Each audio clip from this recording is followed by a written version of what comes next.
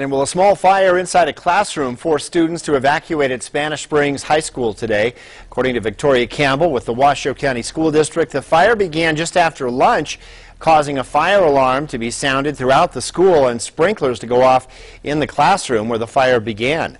Fire crews quickly responded while students were evacuated, and the fire was quickly put out, and the students returned to class a short time later. Now, one classroom did suffer some minor damage. The cause of that fire remains under investigation.